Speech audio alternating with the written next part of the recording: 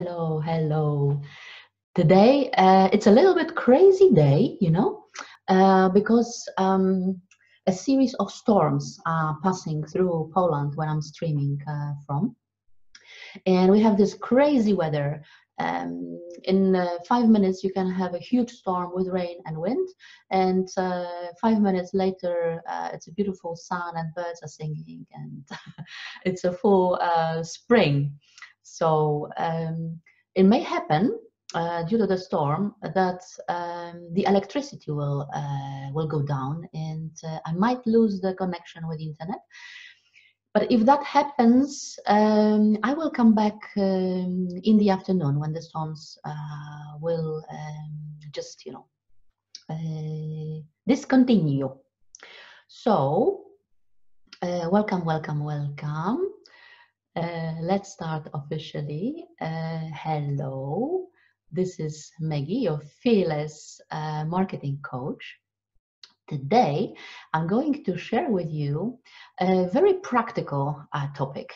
Recently, we were speaking about more spiritual stuff, and now I decided that today we will start with a starting point. So, the title for today's streaming is Where Do I Even Start with this online thing? Let me just improve myself on the chair. Yes. Um, and I was thinking, how to start that really,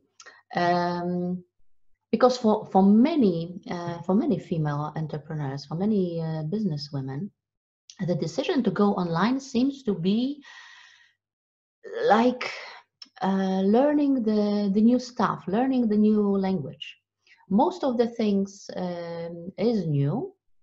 However, it feels like there is a lot of expectations, a lot of new activities that you are expected to do, and not all of them sit well. For some, you are simply uncertain. For some, you feel unconfident. With some, you have no idea, what to do, what to do with them, and whether this is the right way. And it all really creates the feeling of confusion, some fears, not necessary stress or unnecessary stress, especially that online you have so many gurus, online gurus, that will be telling you stuff, and you have really no tools even to check whether this is right, and to make sure how you can select the person to follow for guidance. And that is really adding up to the whole difficult from the beginning situation. But hey, you are brave enough, you took the decision to expand online your offline business, and I hugely congratulate you for this decision, because I know that this is not an easy one. And I really would like to share with you with some learnings that I have acquired over the last almost 2 years, moving myself online. Um, while having already established consulting business. I am established marketing professional with over 25 plus years of experience. And I consult corporate clients. I am an expert with European Commission with building efficient funnels and communication patterns and in strategic marketing. And to tell you the truth, when I took the decision to move online, for me it was quite obvious that I will just go the same path I was recommending to my corporate clients. So I started with, first of all, deciding whether I will be active online with the same brand name as I am in the consulting business in the offline world. And I decided to create the totally new brand. And that's how Maggie's Hub was born. And then obviously I needed the logo for Maggie's Hub, and I needed, well, actually I didn't need, but I decided that I'm going to develop this beautiful website, which is equipped with a full library of posts, of podcasts, of videos, of a lot of material that I had to really develop from scratch, and I had to spend time to create. And after developing the website, or in parallel with doing that, I was concentrating on starting my visibility, or igniting my visibility spark, and I wanted to be visible, you know, as professional as possible, because I'm this, you know, marketing professional, so I cannot be unprofessional, and I cannot be relaxed about that.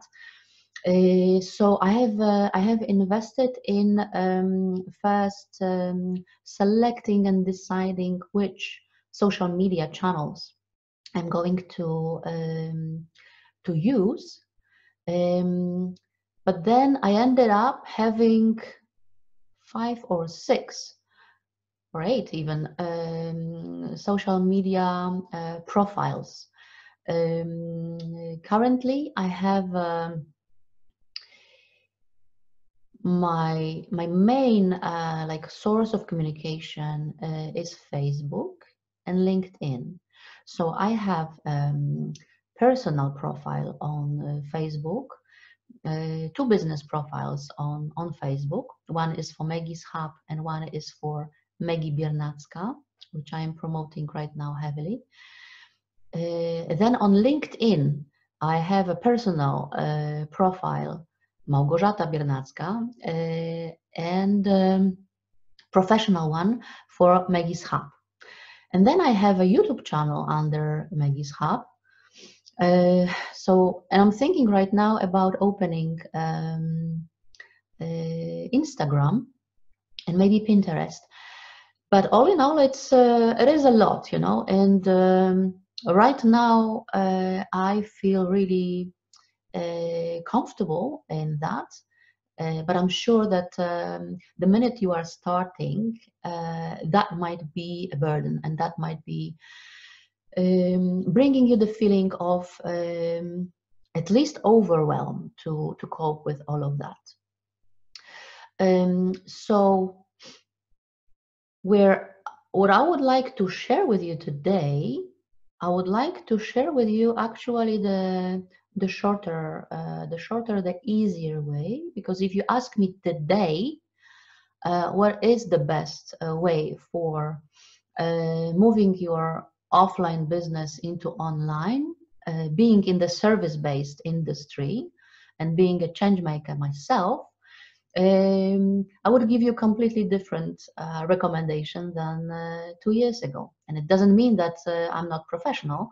It just means that today I have a different opinion, and I know that there is a simpler, easier way, which I personally appreciate a lot, because those of you guys who are with me for some time, you already know that I am a big fan of making things easier and trying to show even complicated things in a straightforward way.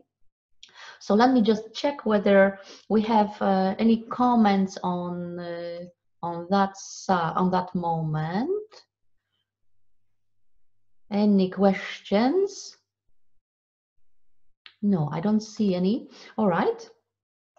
So coming back, I would today I would recommend you really the 3 fundamental steps, which will give you the sense of making your steps how shall I put it? Not only strategically, but logically, and in a best way, um, with the best connection with your inner self, but also with the best connection with your business. So step number one, which is creating a lot of momentum for your business, and this step is really defining everything. This will be the springboard for you for every future step. Let me just take a sip of tea. Since we have this crazy tea or wild coffee with Maggie. Okay, so what is this step? I call this step one-liner. What is one-liner really? You might not, you might not know, you might not heard this this expression. Well, one-liner is really one, maximum two sentences that will explain your message to the world. So who you are and what you do, what kind of problem you solve for your client, and what is their transformation really after working with you. Maybe to bring you some tangible examples. I was looking for my one-liner for some time, and right now it says, hi, I'm Maggie, your fearless marketing coach, and I will help you let go your fears and become unstoppable on your way to taking your offline business online. So actually, this is really one sentence, maybe two sentences, that expresses basically how I would like to position myself and how I would like to be visible online. I am Fearless Marketing Coach. I would like people to associate me with this kind of transformation and the end result, which is becoming fearless and unstoppable. Why do I need that? Well, I would like to stand out from the crowd of other coaches, which might help you with your online marketing, with your message, with a million of other stuff, with confidence maybe. And I could, at the beginning, tell you that I am guru in marketing. I have this 25 plus years of experience in marketing, and I know everything about classic marketing and online marketing.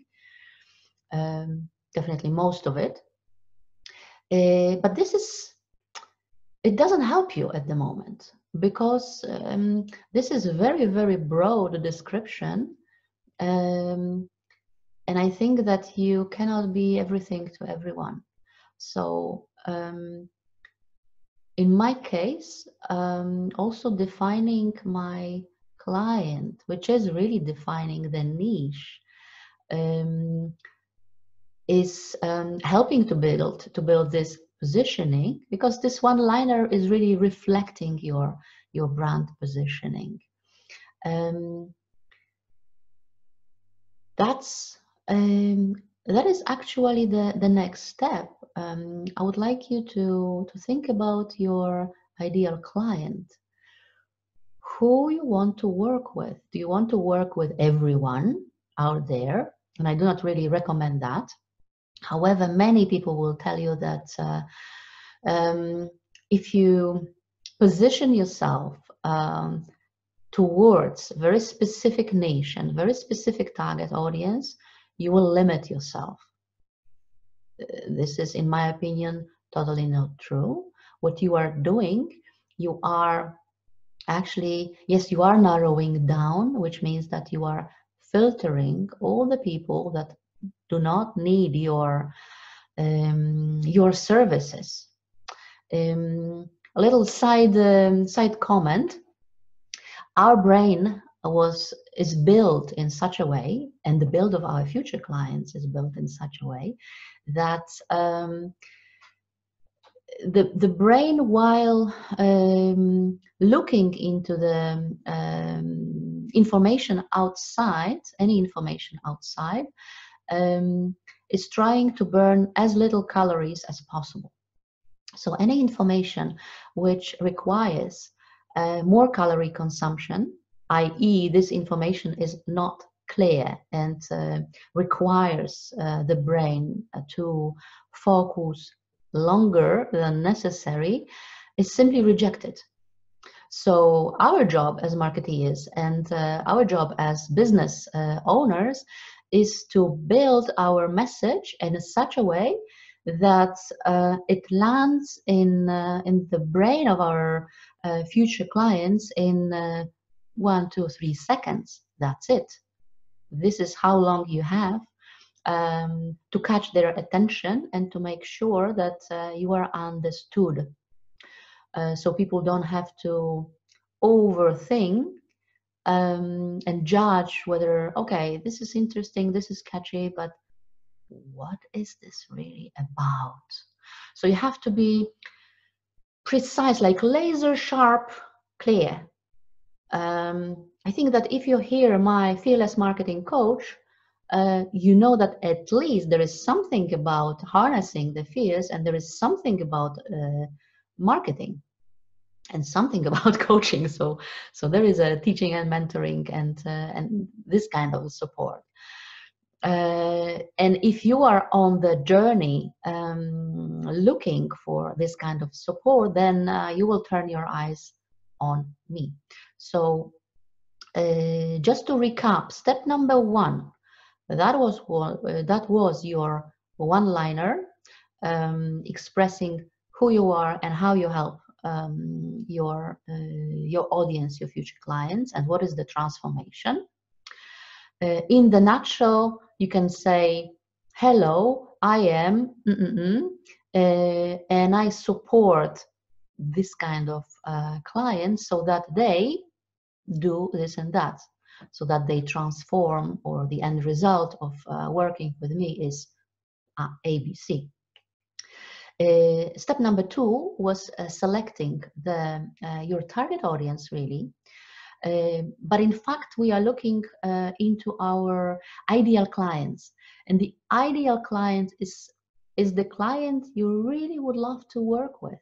So first, you start with even demographics. You know, I am working with established business owners, people who have their offline business. They are not some rookies having their first business. I am working with mature women which are at least 45 plus, women who have already grown up children, and that's a different standing in business and different experience in business than someone who is a first-time mother, for instance, or someone who has young children at home. It is a different mindset, different needs, different approach. So think about where your future client, your amazing future client you would like to work with, is on her life journey and on her business journey. What kind of needs they have, so that you can help them in their transformation, and put your laser sharp glasses to really think about this transformation. You don't have to be right at the very beginning. It took me good couple of months to arrive to the place where I am right now, and calling myself Fearless Marketing Coach sits well in my integrity and authenticity, but also it reflects what I do and with what kind of issues and problems I am working with my clients. because I am working with people who are coming to me being really scared and feeling unconfident on their new online journey.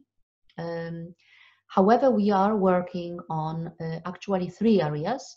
We are working on their mindset so that they can harness their fears and they know how to communicate with their fears and how to confront their fears, while stepping forward and executing absolutely the best marketing and sales strategies and tactics. So we do the marketing, very strong marketing portion, and also I add on top of that the training, technological training, because many women have this fear that the technology out there, especially women from my generation, I mean generation which is about 50 plus. Some of you are really scared that you cannot, cope with technical stuff, graphic design stuff, maybe things related to social media or website, which are not that complicated if you know how and if you have a good guide. And I believe that if you are, qualified to run the business and to run and discuss with the tax office, you will cope with all the technology out there, because this is really, really doable. So yeah, there were these two things. Obviously, to generate one-liner, you will need to know first your ideal client. And the third thing which you need, you would need an element that will build the springboard for your visibility. So yes, you will need to start becoming active in social media, but my recommendation will be really to start with your personal profile. You just need to select the channel. I mean, make sure where your future clients gather, where they are really. Are they on Facebook? Are they on Instagram, Pinterest, LinkedIn, YouTube maybe? And based on that, then you either establish your personal profile, or you clean up your profile. If you had your profile, personal profile on the social media, you might need to clean it up because, for instance, in my case, sorry, one step backwards, you would need a personal profile, first of all, to set up any other business profile for your social media activities. So anyway, you need to have it. You will need to have it to later to generate your campaigns, paid campaigns, in few months in the future, but also to build your business profiles. However, you don't need the business profile at the moment. Your name stands for your brand, and it is enough to start communicating with people and creating really meaningful conversations on the social media scene under your own name. You can create all the other stuff, the one-liner, the brand, the logo, the website, other channels on the go.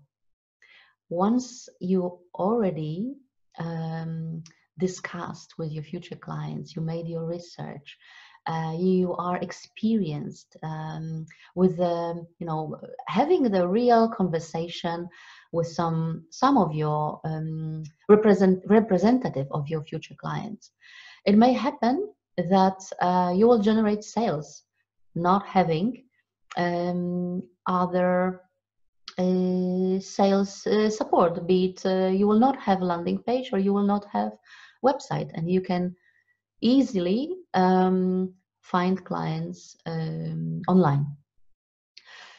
So I was talking a lot, and maybe I gave you a lot of side side elements. So let me just recap.